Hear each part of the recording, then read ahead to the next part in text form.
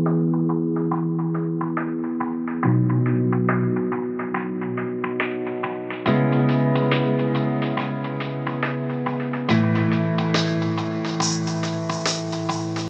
today's video topic is EORI.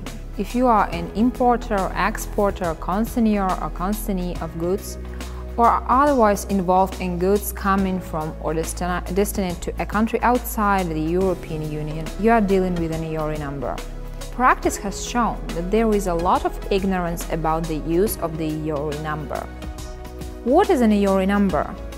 On July 1, 2009, European legislation came into force, which allows customs authorities efficiently and effectively to identify economic operations involved in the international trade and transport. That means to serve the purpose of the economic operations registration and identification number. The EORI number is a unique number that is assigned to an economic operator and is valid through the EU. It is possible to apply the EORI number to customs or other designated authorities in the country of establishment of the economic operator. In any case, the number consists of a country code followed by a unique code. In Poland, the EORI number consists of the country code PL and the fiscal number. Who ought to have an EORI number?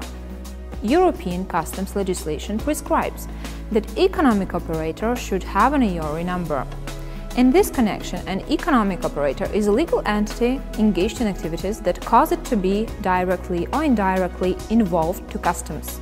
No EORI number is assigned to private individuals and to branches, secondary establishments, that are not independent legal entities.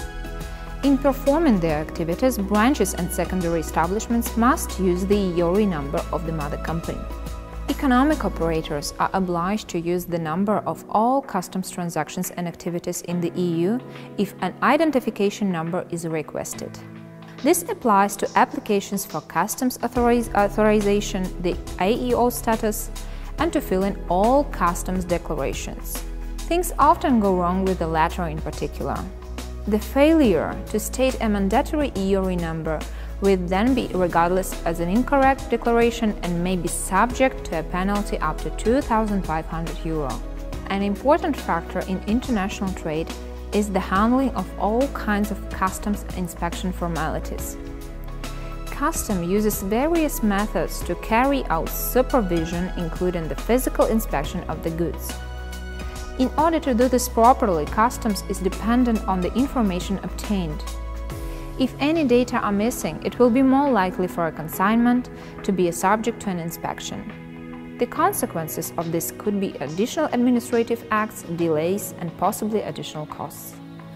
The EORI number ensures better information, resulting in parties suffering less nuisance. So, it is very important to share an EORI number with other parties in the chain.